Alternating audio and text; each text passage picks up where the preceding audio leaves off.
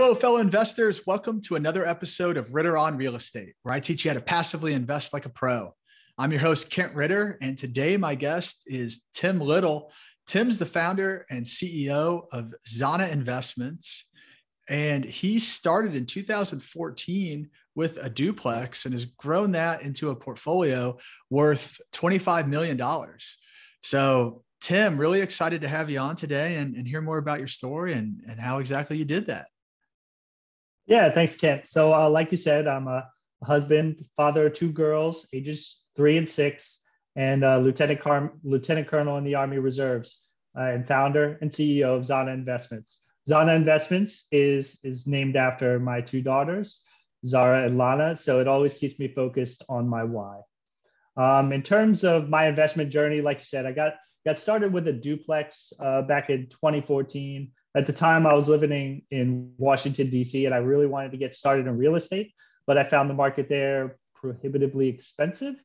I knew I wanted to do multifamily versus single family, more as a risk mitigation play.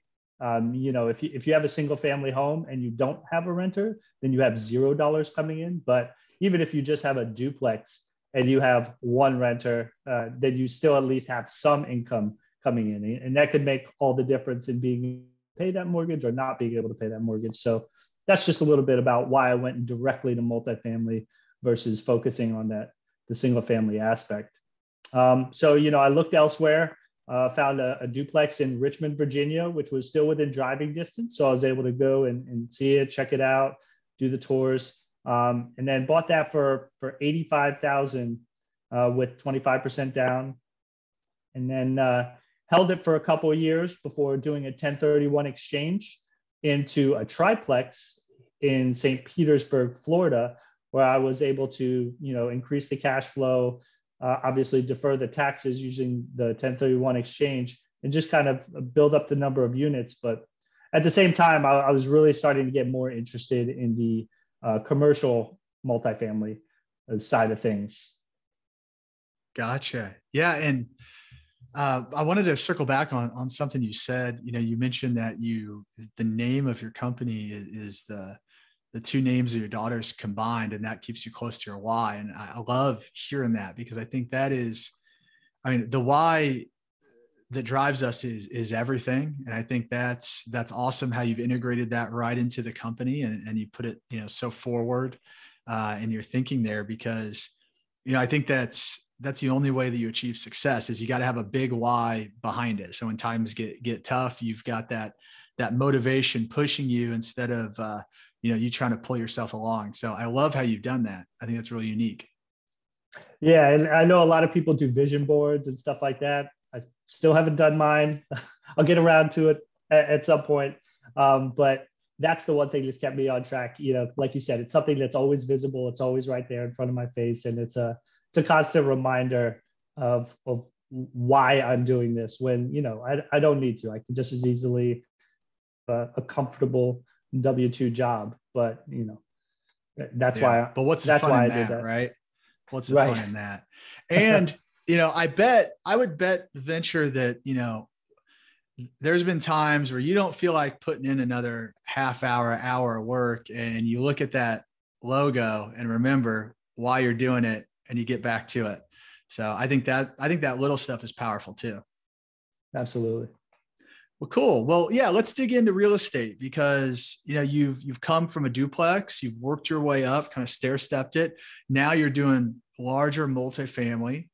And, just thinking back to how you got started, where were you at when you got started? And career-wise, and then what was it that really made you say, yeah, I got to start investing in real estate?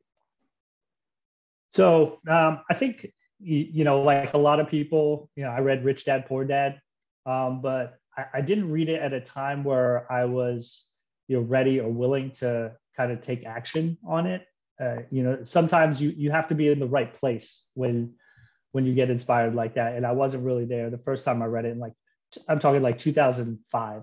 So, at the time, I think I went out and bought some, program on CDs after going to a conference. paid way more than I should have. And then it wound up sitting in a closet because life happened, right? I got deployed to Iraq for like 15 months, came back, and then went to grad school, was a poor student again. So didn't even think that real estate was a possibility. So I didn't bother entertaining it. And it wasn't until, I got my, full-time job and started adulting again that I was like, I need to have a better plan for retirement, if not sooner, right? And then especially after the birth of my first daughter in 2015, I just didn't see my career going in a direction that was going to get me the financial freedom that I wanted. So I wanted to start creating at least a long-term plan. Couldn't rely on Social Security. I will have a military pension now, but that's more like fun money than retirement, real retirement money, right? And just how precarious having a W-2 job is. A lot of people think about it in terms of being secure, but whenever your job is dependent on someone else, then it's never secure. And I think my wife and I realized that when she had her job of 10 years and just got laid off, not through any fault of her own, downsizing, but it was pretty much no warning. And it just goes to show, the level of unpredictability that you have when you're in a W-2 job. And so I didn't want that concern to be there for us. So I started to make a plan, and I thought real estate was the best way to go about it because you can slowly build. It doesn't have to be a get rich quick thing. You can slowly build your portfolio. And I started with what I understood first, right? Small multifamily. I understand that I can buy a duplex and have this much cash flow. And it wasn't until I got introduced to commercial multifamily later that I had the aha moment that I was like, okay, like I can scale faster and, potentially not hit those stumbling blocks of, how many mortgages can I get, and stuff like that. It just seemed like the best option. So that's why I started to really look at the commercial multifamily side of things, and decided the most logical way to start that was to passive invest myself, right? So I had two options. I could either pay a mentor, $10,000-$20,000, or I could save up that money and then invest it and still be able to ask all the questions that I wanted to because, I was giving this investor money. And so that's what I decided to do. I call it, learn while you earn. I passively invested in my first deal, which was a 136 unit in San Antonio back in 2017. Put in 25,000, which was a lot of money to me. But as you know, in the syndication world, that's pretty low, and that was about the only deal that I was able to find someone that would take an amount that low. But I really wanted to test it out, to ask those questions. And I tell you what, when I got that first distribution check after I don't know, it was the first or second quarter, that was my real proof of concept. I saw money come in. It's all it all becomes real at that point, right? Yeah. And I think that's powerful. It's a huge relief too, right? Because the first time you're doing something like that and you're throwing down 25K and that's most of your excess cash, you're like, man, I hope I don't end up on the next episode of American Greed or something. Right. You're like, whoo, okay. Yeah. And I think that's the fear for a lot of people, right? I think that limiting belief is what prevents a lot of people from taking that step and moving forward. And I think that, it's scary, right? Like you said, you're kind of going into the unknown. It's a new investment. It's not something that you've seen in the media a ton. Like you see the stock market all the time. So you're just more familiar with, right? Even if you may not, and not speaking about you in general, but may not, and just in general, may not understand the ins and outs of the stock market, but at least it's kind of in your face, right? So it's going into the unknown. And yeah, it's once you get that first distribution check, you start to say, wow, this is actually working. This person's actually sending me cash. This is fantastic. And I relate to that because I had a very similar experience I started the same way you did. I started out by passively investing. I love what you said about, learning and earning. I think that that's a great line, because I mean, that was kind of how I viewed it too, as if I can put my money to work, but also have access to these syndicators that know what they're doing. I think that's a great way to learn. So yeah, I mean, just really resonate. Your story really resonates in how I went about it myself. So I think that's, it's obviously a path that can work. That can work to get you to the next level. So you said a lot there. I wanted to unpack a couple things. I was taking some notes as you were talking. So, you mentioned reading Rich Dad, Poor Dad at a time before you were really ready to take action, and I think I think that's interesting. I think that, clearly your mindset wasn't there yet. And like we talk about mindset a lot. Mindset is so important. You got to believe that you can take the action, but I bet that it was also because your big why wasn't there yet. You didn't have that big why, that family to take care of, those girls to take care of and give a great life to. Right. And so it wasn't until that big why came along to really push you forward that you went out and took that action. So I just wanted to tie those together, because I think it's important for people to understand. We've talked about why a lot already, but how important that why is. And you got to identify, like you can't just be in it for the money, because that will come and go. And like when things get hard, wanting to make a little more money isn't going to propel you forward. You got to have something deeper. And so again, I just love your why. And I bet that's what really got you started when it's kind of the education had started, but once that mission kind of came together, then you really took off. No, you're absolutely right. Because, the first time, like I said, 2005, I think it was that I read it, I was in my 20s. Right. And what was my priority at that time? It was the money. Right. And it's probably lucky that I didn't, because, that was the build up to the housing collapse and everything else. And I probably would have been that guy, holding, 3 single family homes that are, completely underwater. So I'll just, thank my lucky stars that I probably didn't do that back then and take massive action, because it probably would have been a bad move. But I think you're absolutely right. Yeah. Well, cool. So you shared before we were talking that your first deal is about to go full cycle here soon. And so I wanted to dig in full cycle. I mean, by selling it and being able to actually realize those gains. And so I wanted to dig into that a little more, as far as, just tell me a little bit about that deal and kind of how you got started in that deal. It's kind of your first big multifamily. And then, just give us some of the details. Yeah. And so I like to tell people that I snuck into that deal because, it wasn't a deal that I put together. It was one that I came into a little late in the process. But it basically was, I went to a multifamily conference here in the Tampa area, and met a lot of great folks who were motivated and who came out of that conference, just wanting to take something down. They were super motivated, as was I. And I had saved up a little capital, because the year before that I was on a 9-month deployment, so I was able to save up a little money, and kept in contact with these folks, and they were like, hey Tim, I know you got a little capital saved up. You want to invest on this deal that we have in Tampa?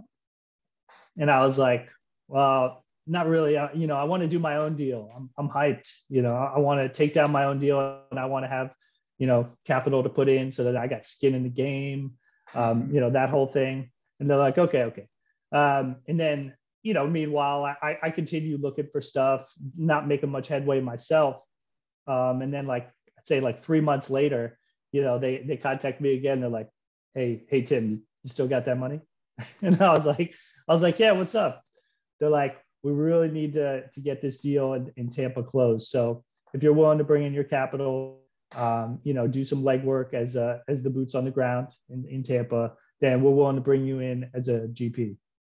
And I was like, okay, right. So it was a matter of, I got a very small slice of the GP, but what they were able to do is count my money as LP money as well. So, double dipped in a sense there. But the reason I like this deal is one, I saw that we were getting it for a very good price. As you know, the Tampa market is kind of on fire right now, but even in 2019, it was pretty hot. But we were able to find this portfolio of apartments, some as large as like 20, 23 units, and all the way down to like duplexes. But it was 59 units in total, and they were able to get it under contract for $67,000 a door, which was really cheap at the time. Most stuff even back then was going probably like 85, 90 a door. More of a working class neighborhood, but there was still a lot of opportunity to improve it, to make it nicer, to raise rents, to get more stable tenants in there, et cetera. So I saw the value add play. And so that's why I wanted to get in on it. But more than anything, when you're starting out in multifamily, you want to get a GP deal under your belt because it's huge when it comes to credibility. Whether it's with investors, brokers, lenders, a lot of them just aren't going to look at you unless you've done at least one deal as a general partner. So this was an opportunity for a win-win for all of us. Like I said, I was able to get in, help them out with a lot of stuff here on the ground in Tampa. And then we maintained those relationships ever since then. Some of those folks I've gone on to partner with on other deals as well and passively invest in their deals. And we bought that, like I said, 2019, about $67,000 a door. And we're going to be selling it now in two portfolios just because of the distance between some of the properties. I don't know, the lender wanted to divide those, but we're going to be selling them for $113 and $115 a door between the two portfolios. So definitely did okay on this deal here in Tampa. Yeah, that's awesome. I mean, sounds like you're going to have a home run. So congratulations there. And then, Nice. Yeah, I think it's great that you were able to get started, in that way. I mean, I think that's how a lot of people get started. I mean, it's similar in a way to how I got started, meaning that, one of the best ways to get started is by partnering with others that have more experience. Same thing when on my first GP deal, it was partnering with others that had more experience. I was able to come in, provide value to the deal. But I kind of tell people, like you said, you stuck in a deal. I said, well, I felt like I was sitting shotgun in the deal. I wasn't quite in the driver's seat, but I was at least up front. And so it was a great way to learn. And then from there, I mean, that's exactly similar to you, what propelled my career to start doing my own deals and being in the driver's seat, and, kind of the rest is history. So I think it's just another example of a great way to get started. You don't have to take all the risk yourself. You don't have to go out on your own. One of the best ways is to partner with people that are more experienced than you and have learned from some mistakes so that you can avoid those. And so I think that's great. And kind of with that in mind, one thing I wanted to ask you because you've gone on to do other deals now and you've got a pretty sizable portfolio, about 25 million. So what do you know now that you wish you had known back when you were getting into that first deal? What can you share with our listeners to give them a couple tips? I guess, something as simple as even like the property inspection, right? You always want to believe that people are going to do their job and do it right. But you can never do it on faith alone. So what does that mean? That means walking every single unit at an apartment building, not just, a third of them to get a good idea, because I guarantee you there'll be that one apartment that you don't check that's like a complete gut job, or is just filled with black mold, whatever the case may be. It inevitably is going that way. If there's one you didn't check, that'll be the one unit that's going to cost you an extra $10,000 or $20,000 that you didn't take into account in your underwriting. And that thing for us was the roofs. So obviously, potentially one of the most expensive capital expenditures on a multifamily. Just one of the roofs, they had done a lot of like patching. And so they were basically just putting shingles on top of shingles on top of shingles. And like, it was not to code, and it just had to be ripped off, new plywood. And so it wound up being like a considerable enough extra cost that we weren't anticipating that it hurt, right? Nothing that's going to ruin the deal or anything like that, but it still hurts when you find something like that that you weren't anticipating. So that's the big thing I would say.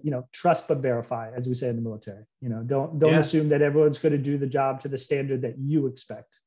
Yeah, I love that. Trust but verify. I think that's critical. I think it's important for people to understand, like, the time to walk all the units is during your due diligence when you have it under contract. If you're, nobody's going to let you do that ahead of getting it under contract. You're going to be able to see a couple of units. And so you have to take a leap of faith, but that's why you have a solid due diligence period. And that's why in that due diligence, like you said, 100% walk every unit. Cause you could have, I've seen examples where there's an empty apartment and the maintenance guys have stripped everything out of that apartment to replace, parts in many other apartments. And so you see this kind of stuff, and you learn why it's important to trust but verify, and even just not trust a little bit and very much verify. and my other, like, the other thing I'd say, just around with the roofs and things, like, make sure when you're walking the units, you're bringing somebody with you that knows what they're looking for. It's what, like, you got to put good people around you. So make sure you have somebody that actually knows what a good and bad roof look like walking the roofs. Make sure you have somebody that knows, what a quality HVAC system should look like. Right. So like, when I go out and walk properties, I bring my property management company with me, have the maintenance guy come with me, because, when I look at a hot water heater, I see a hot water heater. It doesn't tell me a whole lot about age and what shape it's in and all those things. So it's just important to surround yourself with people that know more than you. And so those are just a couple of tips I want people to pick up. But Tim, thank you for sharing that story. I think that's inspiring. And as we wrap things up here, I want to take you through our keys to success round. I've got 4 questions I want to ask you. The first one is, if you were, what you do, passively investing with somebody else, and you could only ask that person one question before you got to send your money, what would that one question be? Yeah, and I knew this was coming, but it's still such a hard question, because I tell people to ask lots of questions. But I think something that's often overlooked is, I would say, who are your boots on ground, and how often will they visit the property? Because it's hard for me to believe, but there are sponsors who buy properties and then 100% delegate it, I guess is the best word, to the third party property management company. And absolutely, you need to rely on them for 90% of what's happening on the day to day.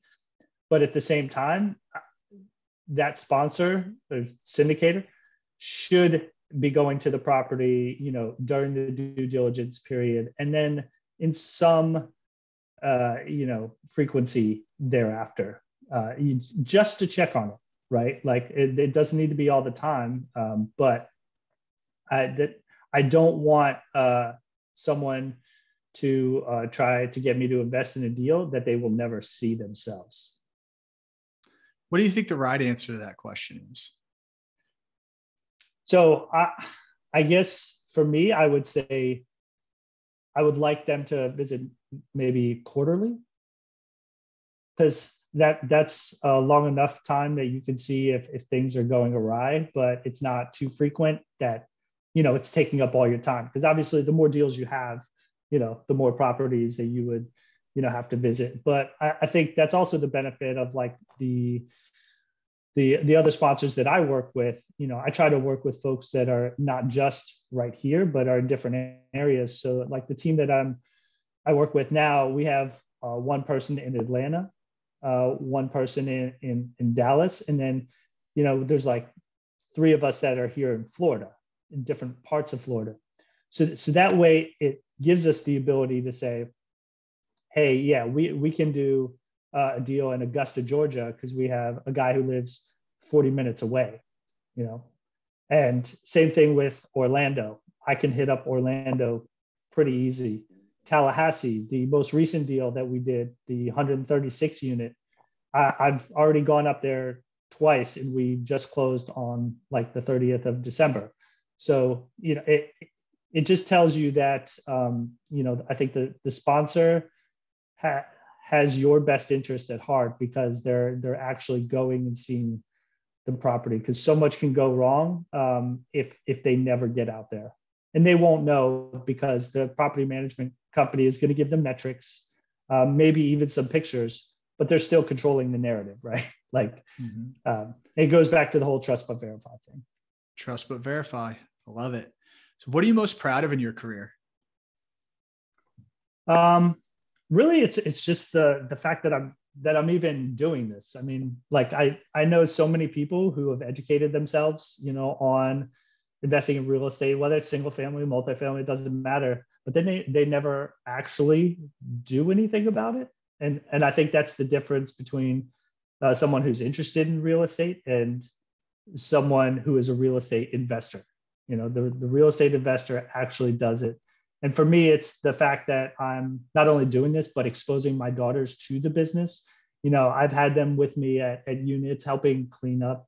And I tell them that I buy and sell apartment buildings. And it may not sink in now, they're only 3 and 6 years old, but I think what it's going to do in the long term is just expand their mindset in terms of what they think is possible. Because I could tell you, growing up, not even a remote possibility in my mind. I thought only rich people did that stuff, because that's what I knew, right? Like my dad was a TV repairman, when I was a kid. So he wasn't investing in pretty much anything, and he certainly wasn't buying apartment buildings. So giving them the opportunity to even be exposed to it, and to have them have their mindset kind of broadened by that, I think is what I'm really most proud of. I think that's awesome. I think they're going to be set up for such an advantage, like you said, of believing what's possible and seeing that what investing can do. So yeah, they're going to be set up well with a great mindset. That's awesome. What book should everybody read? Yeah. So I would say either Atomic Habits or Who Not How. I figured you were going to ask me one, so I'm kind of cheating by saying two, but neither are real estate necessarily, but one can have a big impact on productivity, Atomic Habits, and the other really helps you to kind of reframe the best way to get your goals in Who Not How. Not focusing on the how to do it, but who do you need to be associated to in order to get it done. Yeah, I've read both of them. They're both fantastic books. I would highly recommend everybody read those. Atomic Habits was a good one for me, but Who Not How really made me think differently about, what is my highest and best use, and what should I be focusing my time on, and how do I then put a team in place to take care of everything else. Right. And that has been a game changer. So yeah, I definitely recommend both of those. Last but not least, what is your number one key to success? So for this, I think I would have to say relationships, right? Multifamily is such a relationship driven business. And, it's hard to start and probably impossible to be successful in multifamily without developing relationships along the way. And I talked about some of those relationships, whether it's, brokers, lenders, strategic partners. I couldn't have gotten any of the deals done that I have had I not, developed good relationships and maintained those good relationships and tried to, like you said, provide value to others, even if you're not getting paid for it that time, even if you're just giving it away, because you really never know when people are gonna call back and be like, "Hey, Tim, this, right? Can you help me with that?" Because it all comes back around. It sounds cliched, but really, the more you put out there, the more people are going to want to help you. So, relationships. Yeah, fantastic answer. Tim, thanks for coming on and providing so much value and inspiring story. If folks want to learn more about you and what you're working on, how can they get a hold of you? Sure. The easiest way to get a hold of me is by email, I guess, at tim@zanainvestments.com. But I'm also pretty active on LinkedIn, so definitely look me up there. I'm always trying to provide value by reading and analyzing all those real estate articles that everybody else doesn't have time to read. And I would also like to give your listeners a free gift. If they go to zanainvestments.com/cheat sheet, they can get the Passive Investors Cheat Sheet, which will explain in plain language all the terms that they need to know to confidently start passively investing in multifamily real estate. Great.